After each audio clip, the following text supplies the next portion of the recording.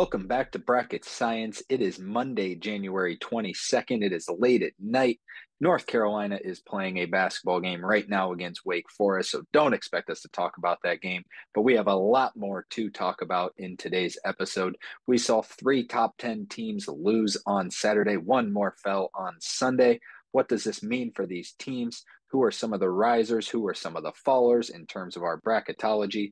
We're going to get into all of the results on Saturday that are worth noting, along with previewing our Sweet 16 like we do every single week. We have a lot of games Monday through Friday this week. Not so much on Monday. We're not going to talk about the North Carolina game because it's going on right now, along with Kansas. We'll be posting this tomorrow morning on Tuesday.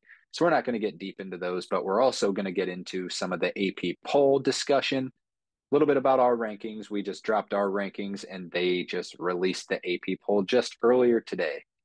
So let's start. Let's get right into it, starting with some of the top 10 teams that lost. I know we're starting off negative. We're going to talk about teams that should have won but got beat, and then we'll talk about some of the teams that took care of business. But let's start with the most surprising one of the night, was number 3 Kansas visiting West Virginia on Saturday night, where West Virginia beat them 91-85. West Virginia came into the game 6-11 on the year. Yeet. Score was tied at 51 at the half. It was a high-scoring game. Both teams were making shots.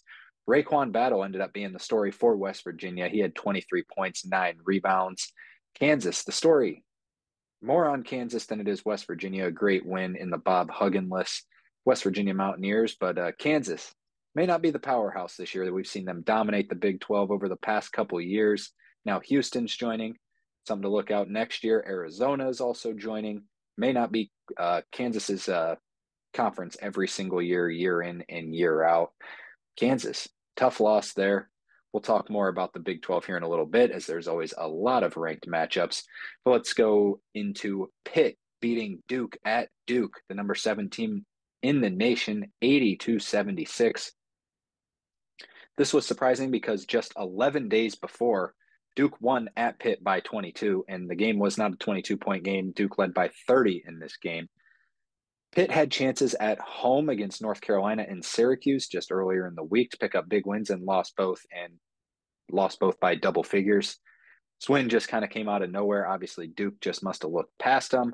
They beat them easily at Pitt, and then all of a sudden just shows how crazy college basketball is. But the reason this happened was because of Blake Hinson. He went ballistic, 24 points, 8 of 10 shooting, and the craziest stat, 7 of 7 for 3 at Cameron Indoor. At the end of the game, the picture went viral. He stood on the table, on the scorer's table, at the end of the game after they had already won, and was just giving it to the Duke student section. That was a cool image to see. Student section was giving it to him right back, but obviously Hinson had the upper hand there. Tough loss for Duke. They obviously just overpassed them. I'm not dropping Duke too far because they are better than Pitt. They beat Pitt the other day. It was obvious they just looked past them a little bit, but this is big for North Carolina because North Carolina now has a 2-game lead in the ACC with this Duke loss. North Carolina, they beat Boston College the other day. We're not going to talk much about that game because it was expected. They look like the best team in the conference, North Carolina. They're all the way up to 3 in this week's AP poll, which we'll also talk about here in a little bit. And then also out of the Big 12, number 9 Baylor visited Texas in a game that Texas needed to win, and they did, 75-73. It was crazy coming down the stretch. It was 73-70 Texas, and then Jalen Bridges hit a crazy step back 3. Then Tyrese Hunter for Texas, full speed ahead, made a layup at the buzzer. He had a great game, 21 points, 4 for 7 from 3. Huge win for Texas's resume. They needed it bad. Let's get into some of the top 25 teams that won in some great games, especially out of the Big East, which is where we're going to start. These 3 games, we'll talk about a combined differential in the score of just 5 points. Great games. The early one, Marquette, number 17 team in the nation, visited St. John's with Rick Pitino being back from COVID. Marquette beat them 73-72. Neither team could put this game away. This game was at Madison Square Garden. It wasn't at St. John's University, but still a home crowd for St. John's. Just to summarize the end of the game, Marquette was 73-72 with what felt like forever at the end of the game. They had a free throw. missed. Tyler Kolek missed some big free throws from Marquette. St. John's came down, missed a shot. Marquette got it back, missed the free throw again. St. John's came down, missed a shot again. Neither team could get the bucket, but Marquette eventually ended up on top. They needed this win bad for their confidence. All 5 starters were in double figures for Marquette. Also, Iguodaro, he led the team with 17. But the story was him on defense. He held St. John's star Joel Soriano to just 3 of 5 shooting, only attempting 5 shots. Big win for Shaka Smart's team there. They needed this one for their confidence. Maybe it'll get them rolling again. But the game of the day was also out of the Big East, but it was number 18 Creighton visiting Seton Hall. Game ended in triple overtime. Creighton ended up winning 97-94. Kadari Richmond for Seton Hall was great. The loss was not on him at all, nor anyone on their team. They played great. He had a triple-double. Ryan Kalkbrenner for Creighton had his biggest night of the year. He had 28 points, 9 rebounds. The other 2 of the big 3 from Creighton, Baylor Shireman and Trey Alexander. Baylor Shireman had 20 points, 10 rebounds. Trey Alexander had 23 points, 8 rebounds, 7 assists. Didn't get much help from their teammates. Ashworth had 11. It's kind of become the story that's just kind of these 3 and then everyone else. Ashworth did hit a big bucket at the end to send it to either to overtime or double overtime. But this was an incredible game to watch. Seton Hall is legit, but this might be the kind of win that gets Creighton back on track. They just need to find some scoring outside of Alexander, Shireman, and Kalkbrenner. But it was nice to see them finally run the offense through Ryan Kalkbrenner. He can be such a tough presence down low. Good win for Creighton. Good showing for Seton Hall. Moving on to the team that was tied with Seton Hall going into the day for the number one spot in the Big East. It was the number 1 team in the nation. UConn visited Villanova, and UConn ended up winning the game 66-65. We haven't had a bad beat in a while. Here is maybe the worst beat I've seen all year, other than maybe we talked about that Yale versus Vermont game. That's what it was, where they had we won't get into that, but this one was just as bad. The line finished at UConn minus 3.5. It was 66-62 UConn, so they were covering. Just a couple seconds left in a Villanova. I don't even know who it was on their team, hucked up beyond half court and nothing but net. Just killed the soul of a lot of UConn fans. There are a lot of UConn bettors. Most of the money was on UConn, so this made the books a lot of money. It was a horrible beat. UConn ended up winning 66-65, should have been 66-62. But Villanova ends up getting the cover, but UConn still pulled out the win to maintain their number 1 spot. In the AP poll, Tristan Newton led the game with 25 points. This could have been a game-changing win for Villanova and the rest of their season. It was close the entire way. Kyle Neptune's squad just falling a little bit short. Still a good fight for Villanova.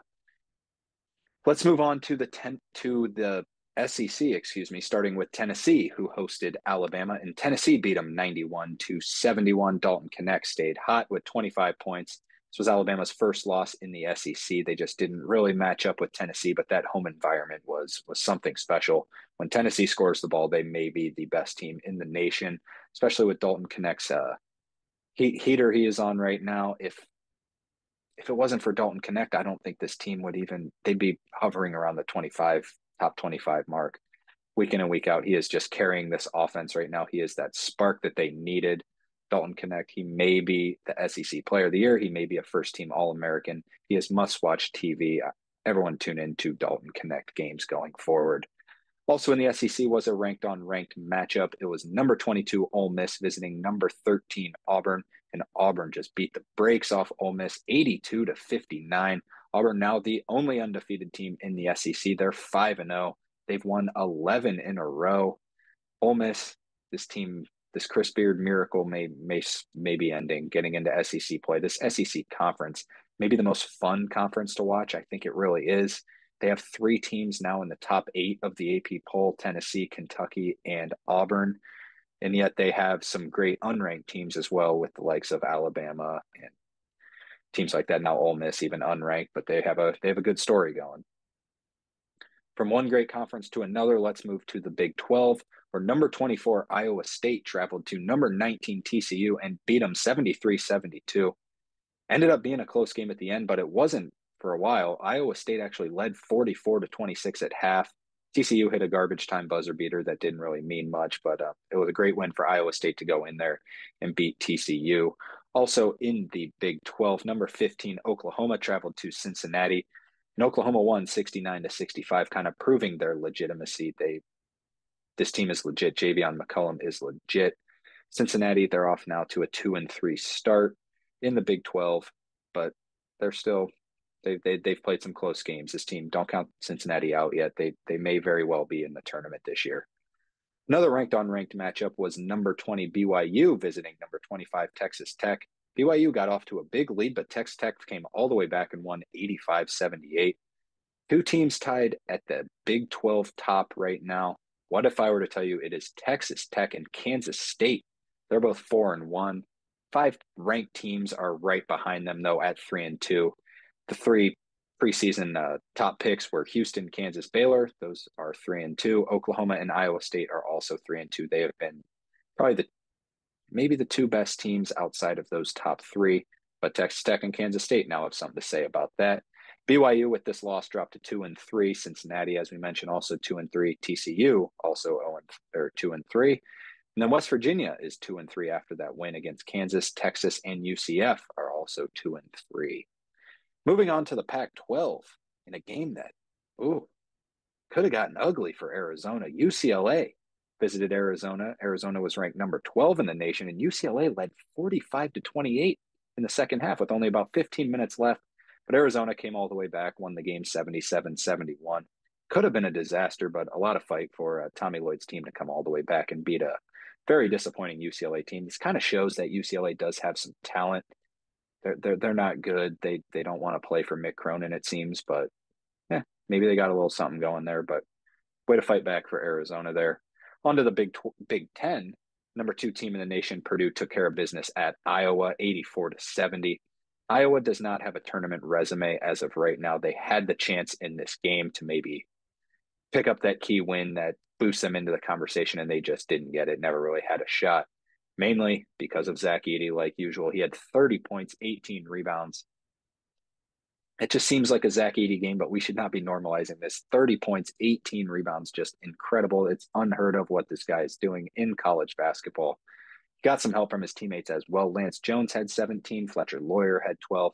Braden Smith had 9 points, 6 rebounds, 9 assists. Purdue is now half a game back of Wisconsin in the Big Ten. We'll see how that conference pans out going forward. A few other notable results from some unranked games. Out of the Mountain West, which we've talked about a lot, San Diego State visited Boise State, and San Diego State got beat 66-67. Boise State with a big win. Starting to realize that these Mountain West games, the top 6 teams, we've talked about them a lot. It's Colorado State, Nevada, Utah State, San Diego State, Boise State, and even UNLV. Who else am I missing? Missing one more. Throw one more in there. I don't know who I'm missing. I can't remember who I said. But anyways, the home team just seems to always kind of pull it out. San Diego State was actually favored in this game. It was probably a wrong team favored situation. It probably should have been Boise State. It always seems to be the home team who's winning these top matchups at least. All right, let's move on now to Miami visiting Syracuse, and this game just has to be mentioned because of the buzzer beater by Syracuse. Judah Mintz, 72-69. Syracuse won. Big win for Syracuse. They got a chance to go dancing this year. This team is getting better and better. They had that big win over Oregon a couple weeks ago. They beat them by 20.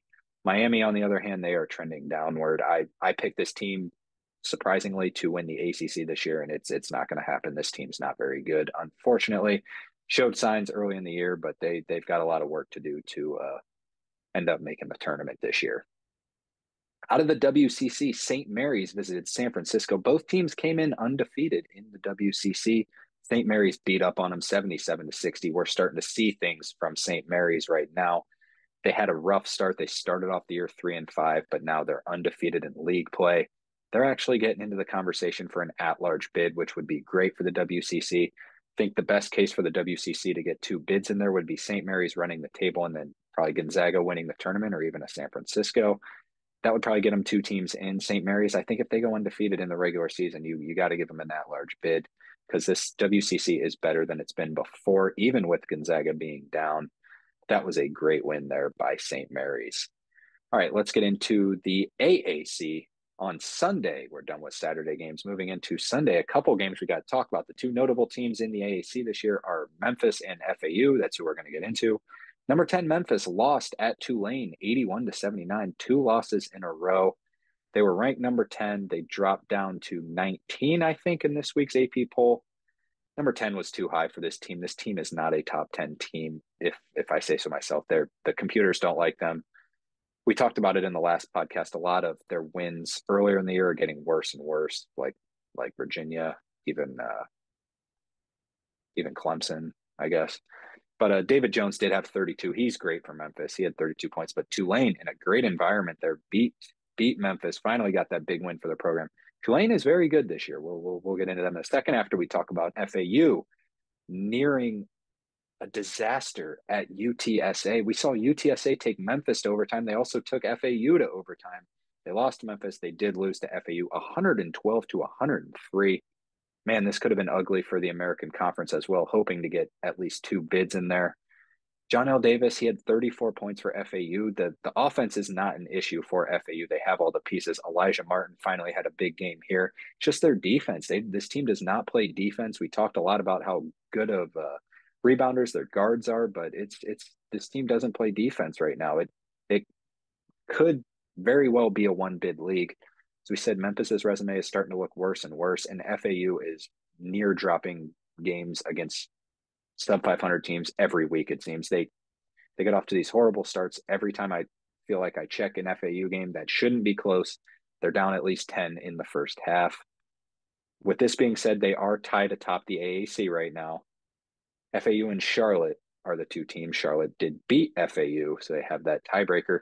But UAB, SMU, USF, North Texas are all just half a game back, but they are 4-1 with FAU and Charlotte being 5-1. So they have a chance to join the top once they play one more game. And if they pick up a win, they will join them at the top. North Texas off to a good start. Watch out for North Texas. Could very easily see them winning the conference this year. SMU is also loved by the computers. So we'll see how it goes there. Let's move on to the Big Ten, where Michigan State visited Maryland, and Michigan State held off to win 61-59, just a defensive game. Second half was ugly. It was an ugly basketball game to watch. Maryland won the second half, actually 27-17. Only 44 total points scored in that second half. With this being said, Michigan State they're in the conversation as the second best team in the Big Ten. The first is obviously Purdue, but next I would say it's probably Wisconsin. And then I'd throw in Michigan State and Illinois in that conversation. It's battle between those three. I'd probably go Purdue 1, Wisconsin 2, Illinois 3, and Michigan State 4 personally. Then below that, you've got the Ohio States, you've got the Northwesterns, Nebraskas, the Marylands. Even Maryland has been disappointing this year, but even Indiana, throw them in there somewhere, but they don't have a tournament resume as of right now. Michigan State, though, they're starting to come together. They were supposed to be the second best team in the Big Ten this year. I have them at 4 right now. It's close though. Out of the Pac-12, a big notable game was Oregon visiting Utah, two teams that we have in the tournament as of right now, but Utah did win the game 80-77. This was also kind of a battle for the second best team in the Pac-12. Arizona, Oregon, and Arizona State are all tied at the top of the conference. They're 5-2. Utah, Colorado, and Stanford are half a game back at 5-3. I think the conversation for the second best team in the Pac-12 is between Oregon, Utah, and Colorado. I'd probably give the edge to Colorado just because Colorado has been hurt. They've been injured. They're starting to get their guys back. They have KJ Simpson. He's really good. Then I'd probably give it to it's tough to determine because this was a road game for Oregon, but they did well. Jackson Shelstead is legit. Utah is loved by a lot. I've spoken on here how they're not my favorite team, but they're still a solid team. They're not a bad team. But yeah, that Pac-12 is going to be interesting. We'll see maybe how much Arizona can win this conference by. I fully expect them to win it, but UCLA, that game brought up some concerns, but it showed a lot of heart to fight back there. But Utah picks up a big win over Oregon. That is it for the weekend recap. let's get in a little bit of our new rankings. We just released our rankings. The AP poll just came out today. Let's start with ours, and then we'll talk about the AP poll and some big differences. We do have Purdue at number one. We've had Purdue at number one. I think their resume is better than UConn. I think they're the more dominant team right now. Though I see the argument for UConn at number one. We personally just have Purdue, then UConn, and then we do have Tennessee, or not Tennessee, out of the SEC. Excuse me, I don't even know where that came from. Kentucky out of the SEC at number three, Carolina four, and then Tennessee five. But in the AP poll, it does go UConn, Purdue, North Carolina three, Houston four, Tennessee five, and Kentucky six. We do have Houston at number six. Then we do have Auburn at number seven, way up there. In the AP poll, Auburn did move up, but they only moved up to number eight. They dropped Kansas to number seven. Well, we dropped Kansas all the way to number 10 after that tough loss against West Virginia. I'm a Kansas fan. As you see, got the shirt on right here, but I don't see it from this team this year. I don't think this is near one of Bill Self's best teams. I don't think the guard play is there. I have them all the way to number 10. I only dropped Duke to number 11 just because, I mean, this team's better than Pitt. It was a freak loss. It happens. I have them at number 11. A few other notable things just going down the list. We do rank 32 teams. Obviously, the AP poll only has 25. We did move Iowa State all the way up to 18, while the AP poll only moved them up two spots to 23. They were 24th, excuse me. They only moved them up one spot, which I thought was strange. They did move Texas Tech up five spots to 20 when Iowa State went on the road, while Texas Tech won at home. The AP poll does not know what they're doing for those who don't know, but thought that was interesting why they did that. I would definitely give Iowa State the benefit over Texas Tech, but the AP poll dropped Memphis all the way to 19, while we actually dropped Memphis all the way to 27. This team is just not that dominant, I don't think. We have Florida Atlantic at 26. They're also outside our top 25 as of now. But someone asked who I see winning the AAC, and I really don't know. I think it's a coin toss between Florida Atlantic and Memphis. If my life was on the line, I'd probably pick Florida Atlantic, as we talked about in their records and conference play. It's a coin flip. It could be any team. It could be North Texas for all I know, especially with how Florida Atlantic and Memphis have looked. Taking Florida Atlantic as of now, but we'll see. The AP poll also moved Colorado State and New Mexico back in. They are 24 and 25. They have been in our polls for a while. We actually have New Mexico at 30 and 31, but as we said, we rank 32 teams. That's about it for the notables. Clemson is still not ranked in the AP poll. We still have them at 21. We still believe in Clemson. We also have Alabama at 22. I do believe in Mark Sears and Alabama. Well, they are not ranked in the AP poll. That's it for our discussion on some of the rankings. Let's talk about our Sweet 16, our upcoming games. We already talked about Wake Forest and North Carolina, which is going on right now. We're not going to talk about that. Cincinnati and Kansas are playing. We're not going to preview that. That game is tonight in a little bit. I don't want to talk about that because, quite frankly, this podcast is going to be released tomorrow morning. So we're going to dive right into Tuesday night games. Tuesday and Wednesday have a loaded slate of college basketball. Well, not a lot of ranked on ranked matchups. We'll get into a few of them here, but a lot of big ones. The FanDuel lines are obviously not out, but the KenPom lines are. So let's get right into it, starting in the Big 12, because where else would we start but the best conference? At 7 o'clock, Texas visits Oklahoma. Oklahoma favored by 7 in this game. This game is on ESPN. This should be a fun one to watch. Texas coming off that big win. Oklahoma also coming off that big win at Cincinnati.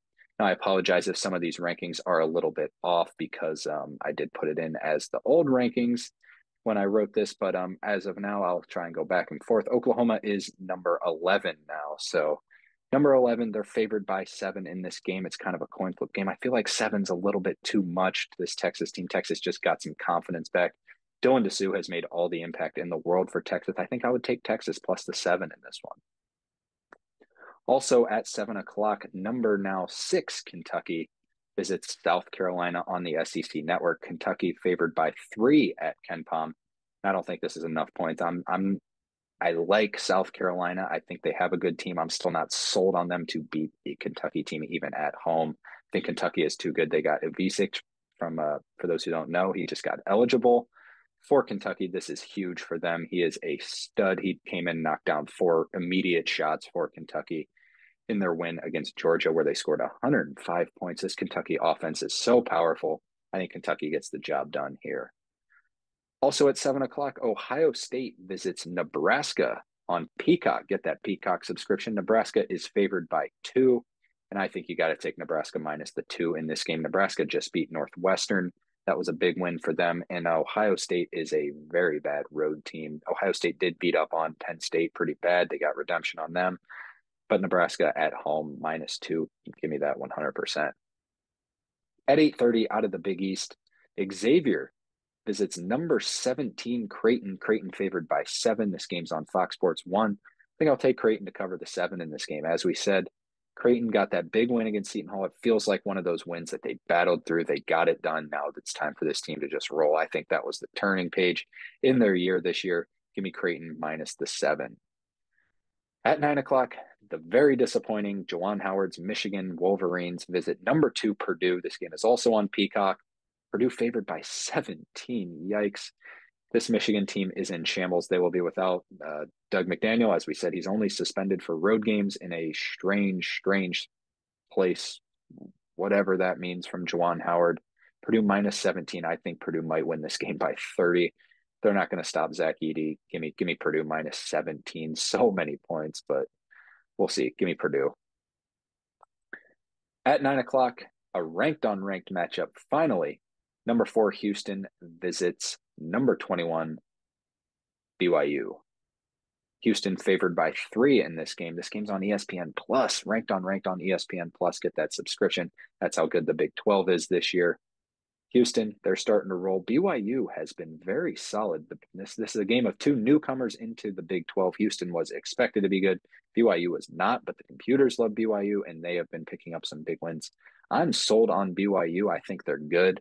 I'm also sold on Houston. I think they're very good. Houston, they don't have the offensive firepower to be a great road team. They do have the defense. I think just being at home, I'll take BYU plus the 3, not very confidently in this one. It's a tough line. We'll see what the line comes out on FanDuel. On Wednesday, let's move into some Big East play. A battle of 2 teams looking to get an at-large bid at 6:30. The early game, Providence visits Seton Hall. Seton Hall favored by 3. This game's on FS1. This line will be higher than 3. It will be at least 3.5 or 4.5. I would expect. I will still take Seton Hall with the points. I think they're better than Providence right now. Kadari Richmond has been rolling. One thing to look out for, though, is that loss. Will that linger a little bit? A lot of teams play better off of a loss, but after a triple overtime loss where you grinded and lost at home, we'll see how they do. I'm not sold at all on Providence now, unfortunately, because of that loss of Bryce Hopkins. I didn't think this team was that good in general, but that loss, losing their best player, hurts even worse. Give me Seton Hall. I think the line will be more, maybe even 5.5 in this game. A big game out of the ACC is at 7 o'clock is NC State visiting Virginia. Virginia favored by 4. This game is on the ACC network. Both teams desperately need a win. Virginia finally picked up a road win in their season at Georgia Tech the other night. And I'm sold on Virginia at home. I think Tony Bennett is a great coach. They don't lose home games very often. Not sold on NC State. I will take Virginia minus the 4 in this game. My favorite game of Wednesday night is out of the SEC, as I said, maybe the most exciting conference in college basketball. The now number 8 Auburn Tigers visit Alabama. Alabama actually favored by 2 via Ken Pom. This game is on ESPN. Alabama looking to redeem that loss against Tennessee at Tennessee. See how good Alabama is at home. Auburn has looked great as of late. I think I'll take Alabama in this game. As I said, I'm higher on Alabama than most people are. I think Alabama has a good chance to pull off a victory here and kind of secure their spot as probably the 4th best team in the SEC. At 8:30 out of the Big East, 2 teams that took tough losses, both lost by 1 point. At 8:30, Villanova visits St. John's. Rick Pitino's St. John's. Rick Pitino versus Kyle Neptune matchup. St. John's is favored by 2 via Ken Pom. This game is on FS1. Tough matchup here. Villanova just kind of seems like the team they just lost at home against the number 1 team in the nation.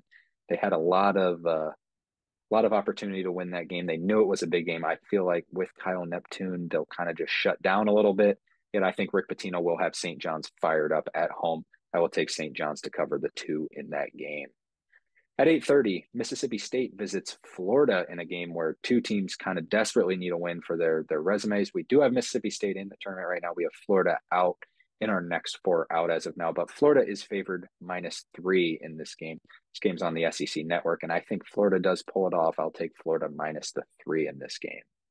At 9 o'clock, number 14 previously, we'll see what they are now. Number 10, Illinois visits Northwestern on the Big Ten Network. Illinois favored by 4. We'll see if that line will go up because big news, Terrence Shannon was back.